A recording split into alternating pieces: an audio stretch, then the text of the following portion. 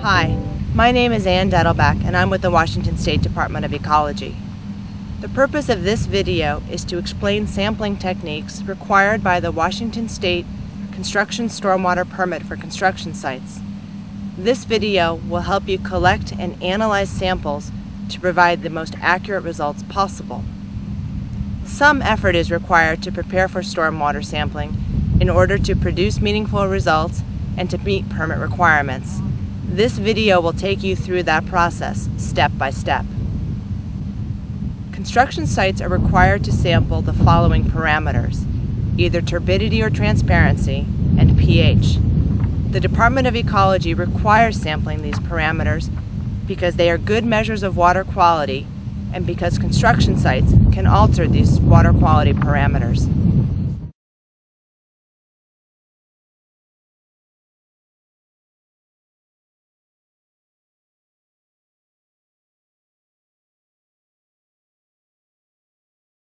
Turbidity is a measure of water clarity. Higher turbidity means the water is less clear and more materials are suspended in the water. In the state of Washington, turbidity is the primary test used to look at construction stormwater discharge. Turbidity is the measure of light scattered due to the presence of particles in the water. It is documented in nephelometric turbidity units, or NTUs. The muddier the water, the higher the levels of turbidity will be. Turbidity often increases sharply during a rainfall, especially in developing watersheds, which typically have relatively high proportions of construction with open areas of soil. Suspended materials such as soil particles and other materials in water can clog fish gills, reduce resistance to disease in fish, lower growth rates, and affect egg and larval development. As the particles settle, they can blanket the stream bottom, especially in slower waters, and smother fish eggs and aquatic insects. Reduced water clarity can also increase water temperature, lower oxygen in the water, and block light to aquatic plants. Soil erosion is the most common source of turbidity from construction sites. Soil particles can enter streams and rivers from construction sites in three ways.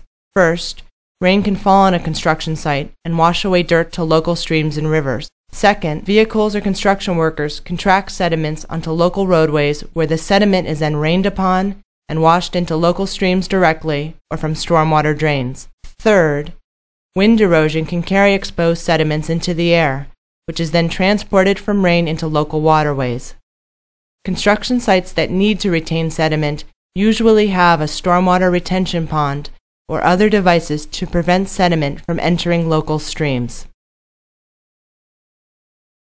pH is a term used to indicate the alkalinity or acidity of a substance as ranked on a logarithmic scale from 1.0 to 14.0. Acidity increases as the pH gets lower. High pH is considered alkaline or basic. The term logarithmic means the difference between two whole values is tenfold. For example, a pH of 5 would be 10 times more acidic than a pH of 6. And a pH of 4 would be 100 times more acidic than a pH of 6. pH affects many chemical and biological processes in the water. Most freshwater aquatic animals prefer a pH in the range of 6.5 to 8.0. Outside this range reduces the diversity in the stream because it stresses the physiological systems of most of the organisms and can reduce their reproduction. Low pH can also allow toxic elements and compounds to be mobilized and taken in by aquatic plants and animals. Low or high pH can be toxic to aquatic life, particularly to sensitive species such as salmon. For example, a pH over 10 can kill a salmon in minutes. Construction sites can alter pH in two ways. One way is during concrete pouring and curing.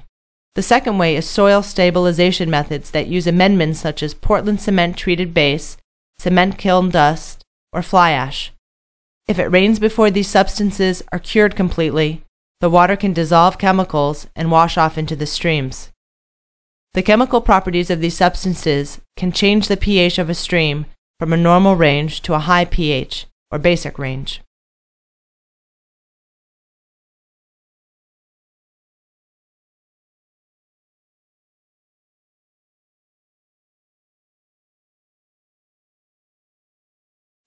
Keep all of your sampling gear together in a field kit so that it is ready to go when you need to sample. You will need the following tools to conduct construction stormwater sampling: clean collection or sample bottles, distilled water for rinsing collection bottles, non-powdered nitrile or latex gloves, a site log book to record your measurements,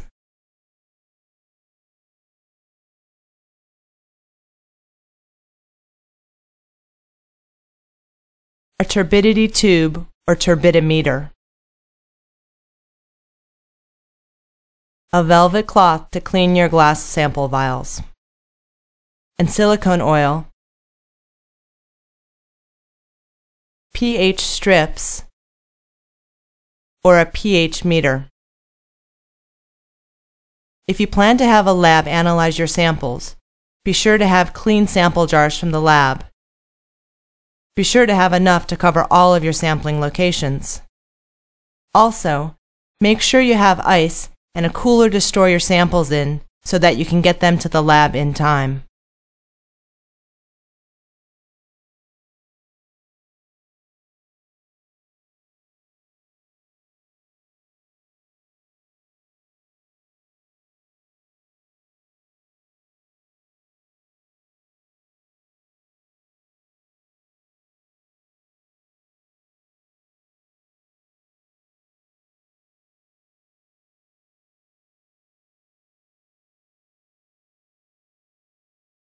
In this segment, we will calibrate the Hawk 2100P turbidimeter.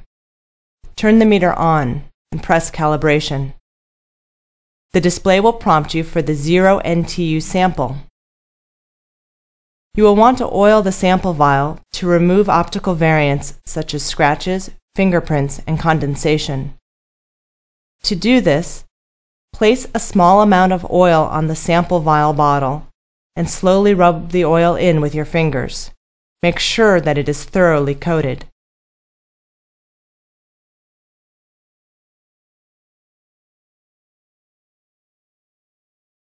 Use a velvet pad to remove any excess oil from the bottle.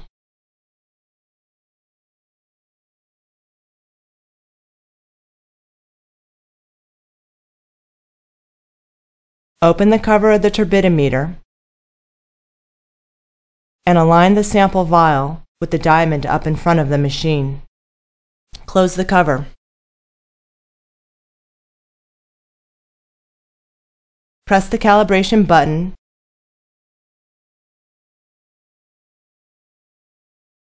and then the read button. Allow 60 seconds for the meter to calibrate. The LCD will display the time in seconds. Once calibration of the 0 NTU sample is completed, the LCD will prompt you for the 20 NTU sample. Oil the 20 NTU sample vial as before. Remove any excess oil.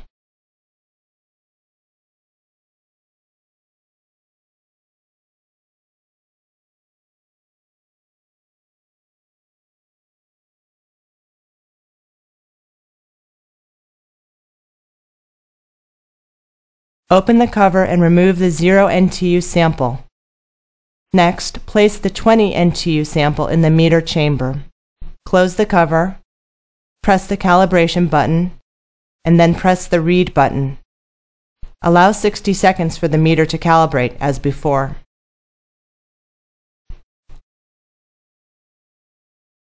Repeat the same procedure for the 100 NTU and 800 NTU samples.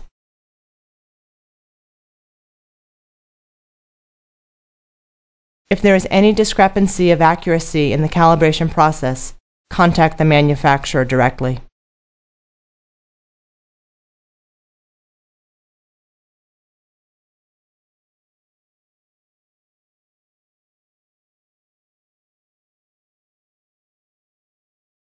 In this part of the video, we will review steps to calibrate the pH2 tester. Prior to the calibration, you will want to rest your pH meter in tap water for 30 minutes. Turn the pH meter to on. Place the pH probe into a pH buffer solution. Press the calibration button.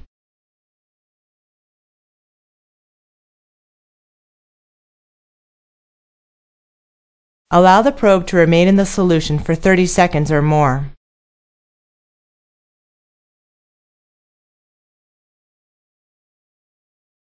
Once the 30 seconds have passed, press the Hold Con button. Remove the probe from the buffer and rinse the electrode thoroughly with distilled water to wash off any remaining pH buffer solution. This process avoids contamination. Repeat the process. Next, place the probe in the next buffer solution. In our case, this buffer solution has a pH value of 7. Press the calibration button. Allow the probe to remain in the solution for 30 seconds or more. Once 30 seconds have passed, press the Hold Con button. Remove the probe and rinse thoroughly with distilled water. Repeat the process for any additional buffer solutions. When the calibration process is completed, rinse the cap or place a damp sponge in the cap to ensure the electrode does not dry out.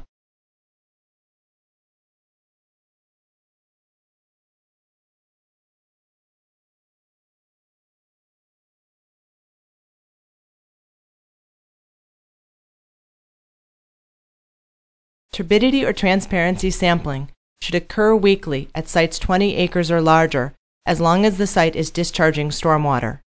For transparency or turbidity, samples should be taken at all locations where stormwater is discharged from the construction site. Examples include ditches carrying stormwater off-site and pipe or pound outfalls. These sites should be marked with a flag and marked on the Stormwater Pollution Prevention Plan site map. Certain sites discharging to impaired waters may be required to test for other potential pollutants.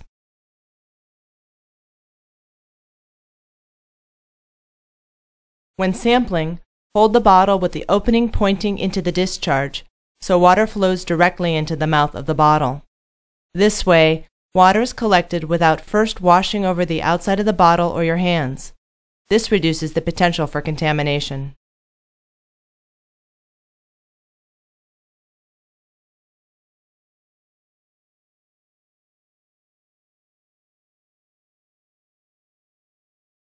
When conducting turbidity analyses using a transparency tube, follow these procedures. Quickly pour the sample into the tube.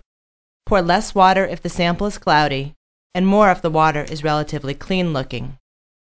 While holding the tube vertically, look into the top of the tube at the black and white disc at the bottom. Can you see it? If not, loosen the valve and release small bits of sample at a time until you can just barely distinguish the contrasting pattern at the bottom of the tube. Close the valve and record the depth of the sample in the tube by referring to the metric scale on the side of the tube. If you can see the disc after first pouring, reshake your sample and pour again.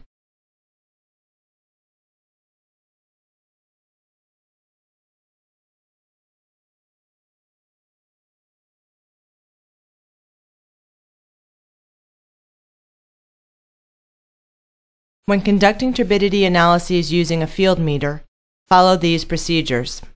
Hold up the sample vial to ensure that it is free of scratches and materials.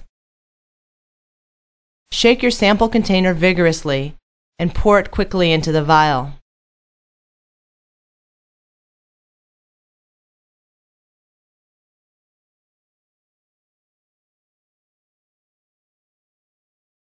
Be sure to hold the vial only at the very top to keep it clean.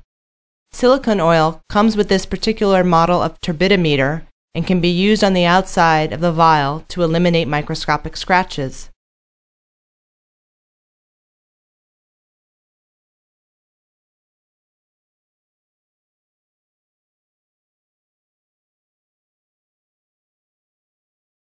Wipe gently with a velvet cloth, which won't leave any lint.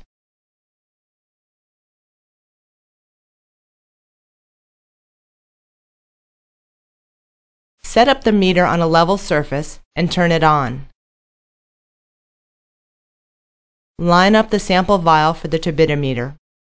The diamond on the vial lines up with the front. Close and press Read. Be careful not to bump or move the turbidimeter while it is taking its reading. Record the value.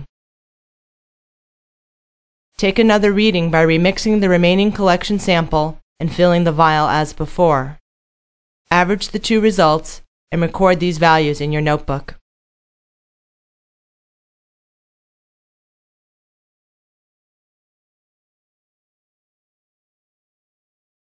When conducting a pH analysis using a field meter, samples should be taken from a stormwater pond or an impounded body of water.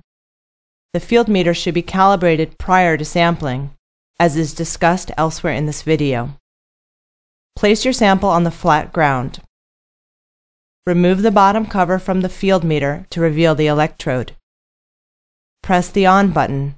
The LCD display will indicate that the probe is on. Place the probe 1/2 inch into the water vessel. Stir once to let the indicated value stabilize. Once stabilized, you may read the value on the display or press the Hold Con button. Pressing the Hold Con button will allow you to read the value once the probe is removed from the water sample. Press the Hold Con button again to clear the value. Once the value has been recorded, press Off.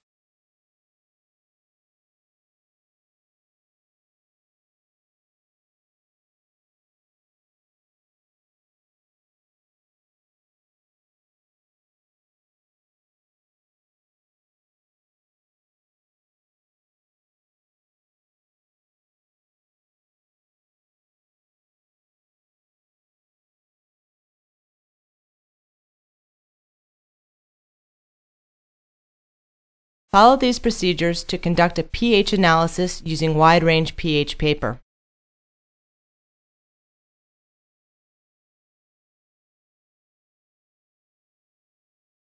Open the container of wide-range pH paper slips and remove one, being careful only to touch the plain colored top end. Do not touch the part with the colored squares. Per the manufacturer's instructions, hold the strip in the middle of the sample for several seconds. Do not let the strip touch the side of the jar or fall on the ground. Remove the strip from the sample and compare the color pattern to the examples on the carton to locate the closest match. Document these results in your field notebook.